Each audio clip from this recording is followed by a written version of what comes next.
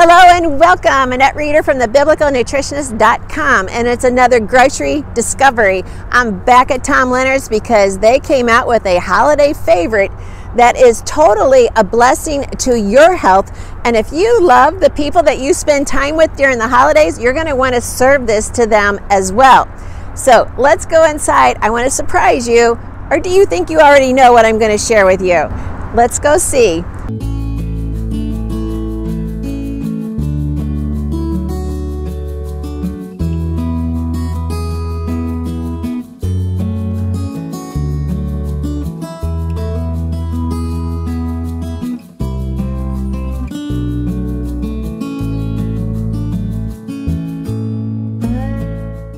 Thanks for watching, but before I head inside, be sure and hit the subscribe button, the like button. If you're on Facebook, be sure and like the page. If you're on YouTube, be sure and hit the subscribe and the bell next to it, because that tells me I'm giving you the information that you love. I'm helping you understand what is biblical health, and you're going to have a healthier day. Therefore, you're going to be happier, and we all need a little happiness right now. Wouldn't you agree?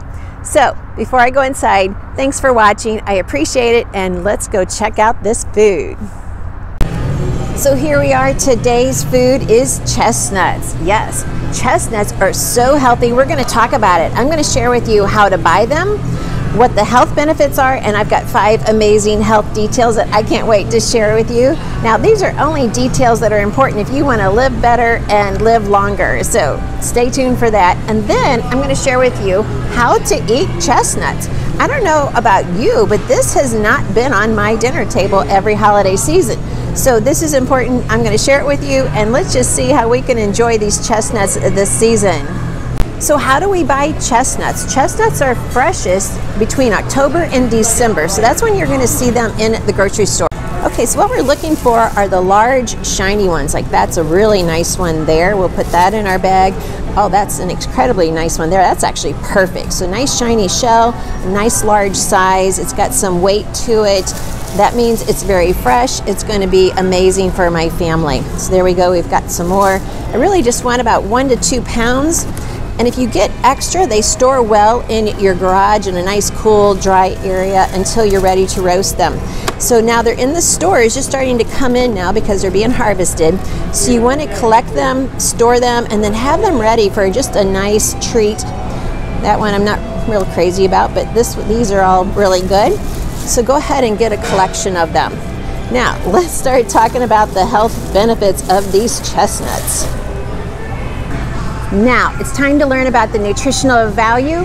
So let's start with the vitamins. So number 1 is the high vitamin content of these chestnuts. Vitamin C is the most important one, because not only if you just eat these raw would you get about 35–45% of the vitamin C, you actually will get at least 20% of it once they're cooked. So you're not going to lose it all. Now that's amazing, but you also get vitamins B, A, and E, plus a lot of your minerals. This is important because we need our vitamins and minerals. We need it in a food form as much as possible. So that's reason number 1, I want you to eat these. Reason number 2 is because they have antioxidants. They actually have 2 specific antioxidants called gallic and ellagic acid, which actually increase when you cook them. Okay, so, you know, it's not like God didn't understand that we would be cooking our food. We don't have to eat everything raw. So we actually get an increased amount of antioxidants when we cook these chestnuts. Reason number 3 is because, you know, I've taught you this before over and over and over. You've got to have fiber in your diet. Fiber is what feeds the microbiome. Fiber is what helps you to stabilize blood sugar. Fiber helps to protect you from any invaders in your body, because you need things to move along and move along quickly. So chestnuts are going to be high in fiber. So this is another benefit. So if you have pre-diabetes, if you have diabetes, if you have digestive upset, you need this chestnut in your diet for some fiber. Reason number 4 you need to have these in your diet is for your heart. I want to share with you because if you really love the people in your family, you're going to want to serve them some chestnuts. So serve them some chestnuts instead of cheesecake for dessert. Just roast some in the oven, dip it in some pumpkin dip or some good yogurt dip, and serve it to your guests for dessert. Skip the cheesecake. You don't need that because these are going to be heart healthy. The reason that they're heart healthy is because of the magnesium and the potassium that's in them. So all of the foods that have been created and designed by God are going to have His fingerprints that go into our body and create health. So if you really love your family, I want to challenge you to add in some chestnuts this holiday season. Now let's go on to reason number 5. So these chestnuts, I've already told you so many reasons why we need to be eating them, but the last reason is because of the protein. They are a high protein food. So there you have it, protein, fiber, the best combination for a delicious addition to any meal. Now, are you ready to learn how to cook these and how to peel them? That's going to be important. So let's move to the kitchen. The first thing we're going to do is cook these, but I went ahead and peeled one so you could kind of get an idea what they look like. So this was a totally raw chestnut that's been peeled. You have to make sure you get not only this outer coating off, but there's a paper thin coating as well. So we gotta get both of those off, and we're gonna do it by baking. First step I'm going to do is take my chestnuts, and on the rounded side I'm just going to make a plus sign, or you could say it's an X. This is going to help the paper to release and the chestnut not to explode when it's baked at a high temperature. This was a little bit hard. And we're just going to put them in our pan and they're ready to go. So I'm going to go ahead and do this tray, get them in the oven. We're going to bake them at 425 for 15-20 minutes. And then I'll show you the next step.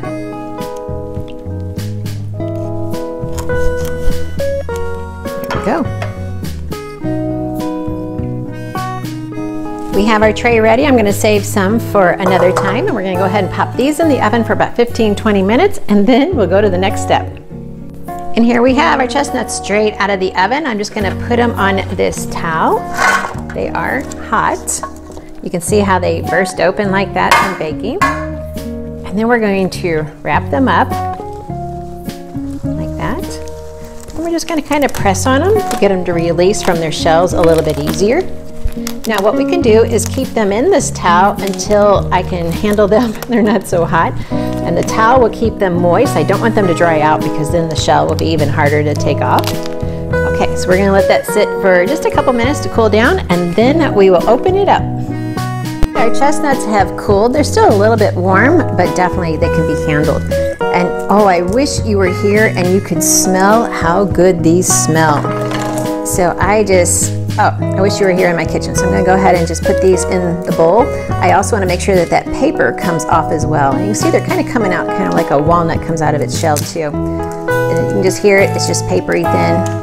And that one, the paper's off too. You can just kind of see it got a little bit roasted there. Oh, they smell so good. Man, I can see why they sing it in the song, Chestnuts Roasting on an Open Fire, because they smell delicious. Well, here we have our peeled chestnuts. Oh, they're still warm to the touch, which feels good. And the kitchen, I'm telling you, it still smells really good. So what I can do with these is I could chop them up and make them a topping for a salad. I could make them a little bit bigger chunks, and they could be our croutons on our salad as well. So I'm just going to use this food processor attached to this immersion blender.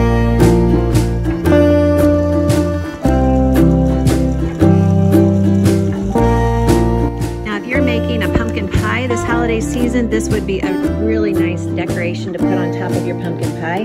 So they're chopping up nicely. I'm just going to make them a little bit smaller.